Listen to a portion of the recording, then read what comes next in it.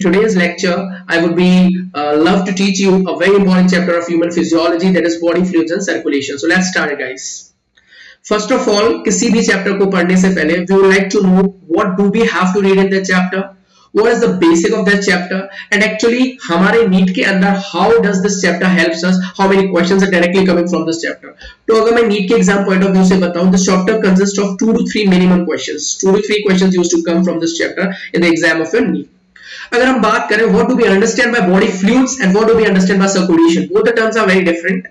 So first of all, we are talking about the body fluids. So if we are talking about body fluids, everybody knows that a body constitutes 2 fluids. Number one is your blood. Yes, everybody will agree with this. And another fluid which everybody knows is your lymph. So we will be studying both these fluids in very detail. First of all, I'll start with blood.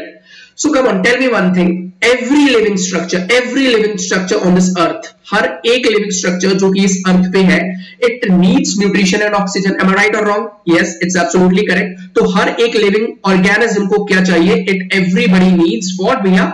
It needs nutrition and it needs oxygen. Absolutely correct. Nutrition and oxygen. Now the question comes, how does this every living creature or every living organism gets this nutrition or oxygen?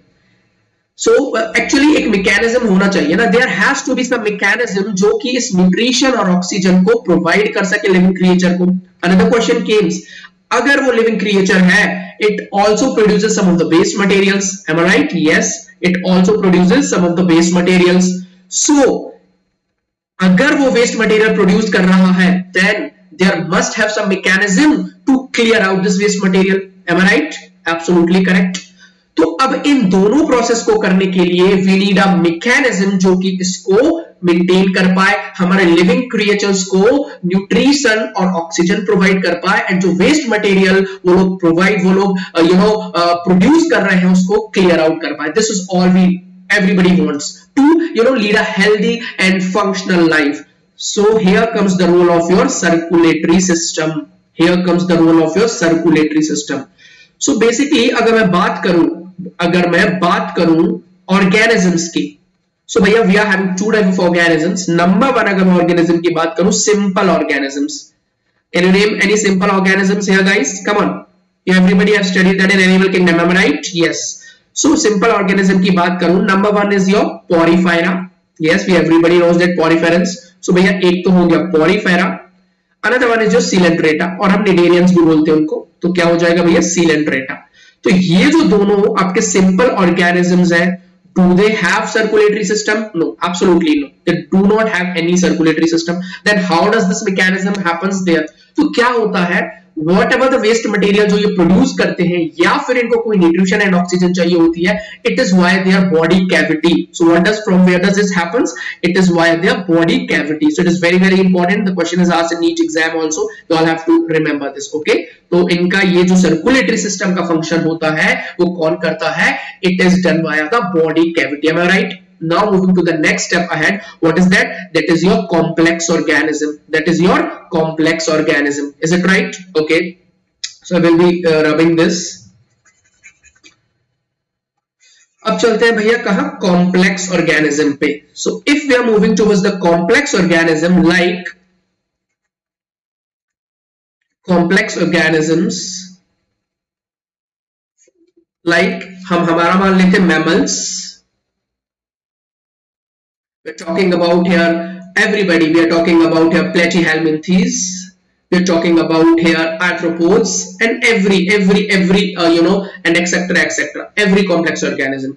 Now what does happens here? So here comes the role of your circulatory system. Is it clear to everybody now? So in complex organism we are having a very a unique system that is known as circulatory system. So अगर हम बात करें circulatory system की, in circulatory system what we have to study first is your blood. So initially जब मैंने chapter start किया था, I have told you our body fluid consists of 2 fluids. Number 1 is your blood, another is your lymph.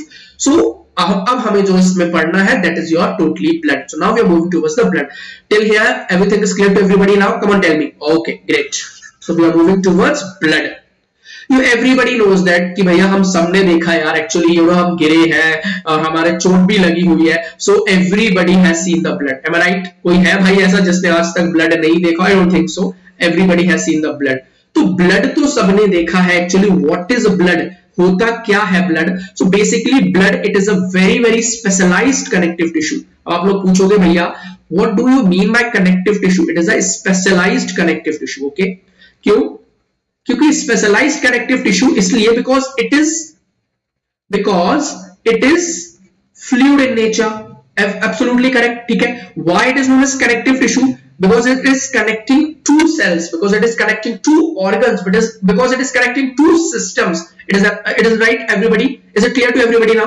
So what भैया, अगर ये किसी cell A है and ये सेल B है, तो इन दोनों सिस्टम्स को अगर मैं बोल रहा हूं कि यहां से न्यूट्रिशन इधर जाना है, इधर से ऑक्सीजन इधर जाना है, it will be done via blood itself. तो ये किसके थ्रू जाएगा? ब्लड के।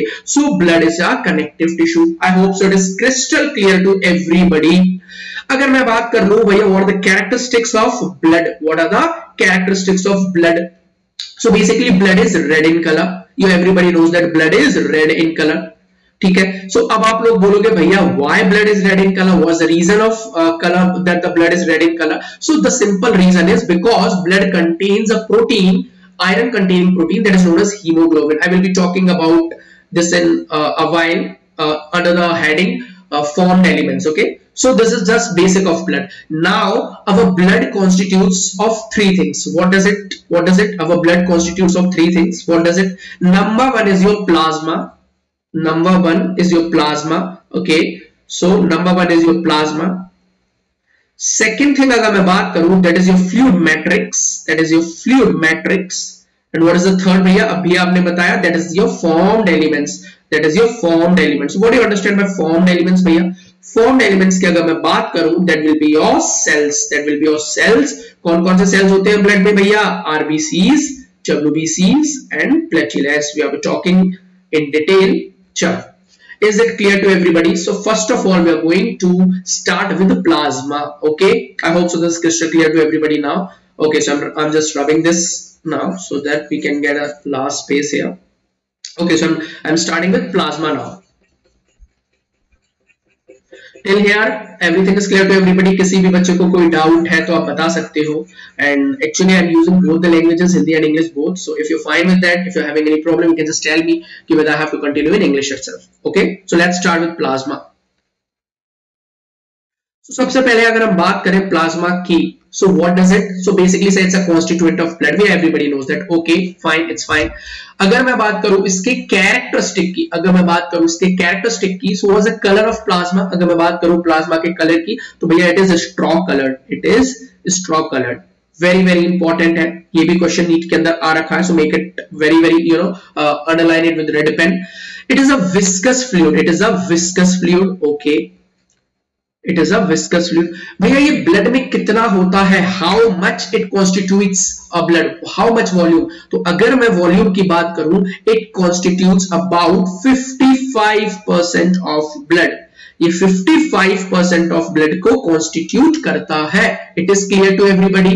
Okay. अगर मैं बात करूं what does it made up of? So भैया it is 90 to 92% of plasma. It contains only water. 90 to 92% plasma contains only water. Is it clear to everybody? This is also question asked in your NEET exam. Okay, now then what? अगर मैं बात करूं what is that 6 to 8%? तो जो 6 to 8% आपका होगा, that 6 to 8% will be your proteins. Very very important. What are that proteins भैया? कौन कौन से proteins होते हैं प्लाज्मा के अंदर? So number one protein which you are going to get is your fibrinogen. What you will get? You will get fibrinogen. Another one, what you will get? You will get globulin. And number third, what you will get? You will get albumin. Very very important question. यहाँ से question आता है. Now, how does these proteins help in the human body? क्या काम होता है इनका? If I'll talk about fibrinogen, अगर हम fibrinogen की बात करें, it helps in blood clotting. Blood clotting very very important है। आप सबकी चोट लगती है, आप लोग गिर जाते हो, खून निकलने लगता है, after some time your blood clots, आपका खून बंद हो जाता है, that is just because of this beautiful protein which is known as fibrinogen. What's the function of globulin? भैया ग्लोब्यूलिन का क्या काम है? So it is used in defence mechanism of the body. It is used in defense mechanism of the body. How? Via producing antibodies. अब आप लोग बात करें what is antibodies? So actually I will be discussing antibodies in a separate lecture. वहां पे मैं आपको बताऊंगा क्या होता है एंटीबॉडीज एंड एवरीथिंग। ओके, जब भी हमारी बॉडी के अंदर कोई एंटीजन आ जाता है, एंटीजन में भी एनी पैथोजन में, whether it may be a bacteria, it may be a virus, anything, तो उसके अगेंस्ट बॉडी आपकी एंटीबॉडीज जनरेट करती है and these antibodies are generated with the help of this protein that are known as ग्लोब्यूलिन्स। Is it clear to everybody now? Now what's the function of albumin? सो भैया what does it do? It usually balances ओस्मोलैरिटी। ठीक है, ये क्या करता है? Osmotic balance करता है। ठीक है, तो it balances ओस्मोलैरिटी। I hope so this is crystal clear to everybody. Am I right? Okay. अब अगर हम आगे चले तो भैया प्लाज्मा के अंदर इतना ही होता है। ये आपने 6 to 8% प्रोटीन बता दिया, 92% वाटर बता दिया। One thing is also there in plasma was that is your inactive clotting factors. Very very important. जो inactive clotting factors होते हैं, they are also present in the plasma. They are also present in the plasma. How do they get active? ये active होते हैं by the some of the enzymes, जो कि एक पूरा cascade बना लेता है, clotting pathway होता है, which you will going to study in the first year of your MBBS. जब आप MBBS में आओगे, when you will become doctors, then in the first year of MBBS you will be just reading everything about clotting pathway. So I hope so plasma is crystal clear for everybody. एक और चीज आपको बता दूं बच्चों, I am covering each and single line of your NCERT. I am not leaving a single word also.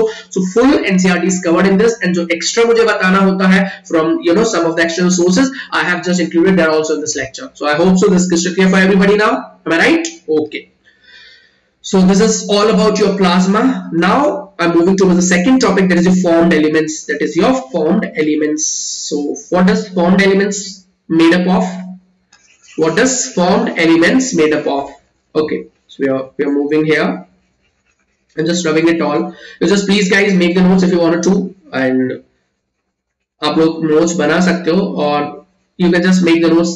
The class will be recorded, तो आप बाद में भी notes बना सकते हो. Now we are moving towards the formed elements. Okay. So formed elements. First of all, what are formed elements? तो ये अभी आपने बताया भैया. These are the cells which are present inside the blood. So what are these? These are your RBCs, these are your WBCs, and these are your platelets. These are your platelets. Is it clear to everybody now? Okay, very nice. What's the other name of RBC? RBC is also known as erythrocytes. RBC is also known as erythrocytes. What's the other name of WBC? This is also known as leukocytes. This is also known as leukocytes. And what's the other name of platelet? This is known as thrombocytes. Thrombocytes. I hope so this is crystal clear. Okay. So भैया अभी हमने पढ़ा था, we have read in plasma that it constitutes 55% of the blood. Then how much percentage is left for the formed elements? So basically it will constitute 45% of the blood. It will constitute 45% of the blood. Am I right? This is very very nice. So this is about formed element. If we have to talk about RBCs, so what are the characteristics of RBCs? Number one is it is non-nucleated. It is non-nucleated means भैया the nucleus is not present here. Okay, number one point. Number 2 point, अगर मैं RBCs की बात करूं, they are very very abundant inside the body. ये बहुत ज्यादा होती हैं. These are very very abundant. Number 3, they are having a lifespan of 120 days, and they used to get killed by spleen. So spleen is known as graveyard of RBCs.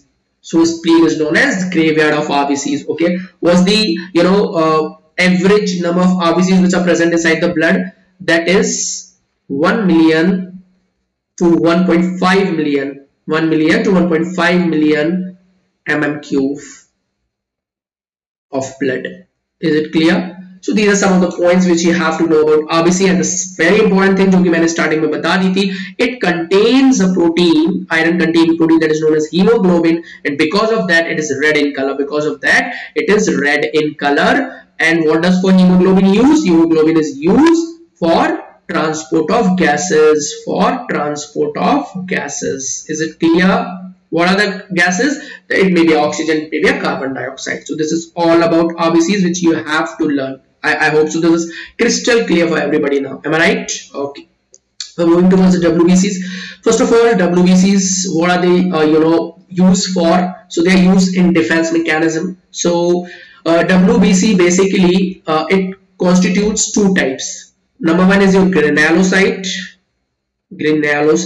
Another one is your agranulocytes. ठीक है? What do you understand by granulocytes and agranulocytes? Where granulocytes mean granules are present, agranulocytes means granules are absent. So we are having granulocytes, neutrophils. Okay, I'll write it there itself.